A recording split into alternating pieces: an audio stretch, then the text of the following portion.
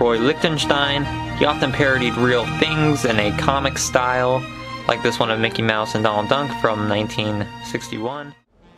This is the painting that the artist called his first pop painting. So in a way, his career begins here, and it's at the beginning of our exhibition. It was a shocking painting at the time. It's not shocking now because we're so used to pop art. But at the time, the idea of taking a frame from a comic strip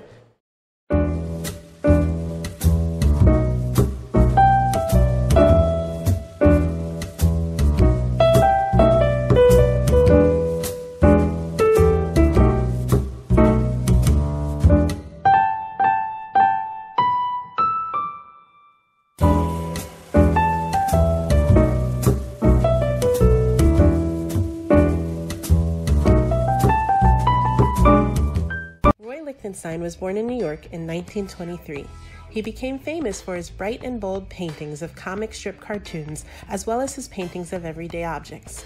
He was part of a group of artists in the 1960s known as pop artists.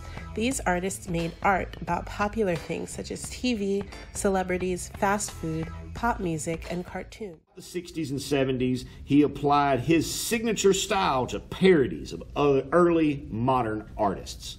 A parody is when you take something and you make your own unique copy of it. But you do it, you're taking the original, but then you're making it yours. You're giving it your own style, your own flair, your own way of doing things. You are on your own. I'll choose the best place for you to sleep. Come back to see the day you lost your heart and all.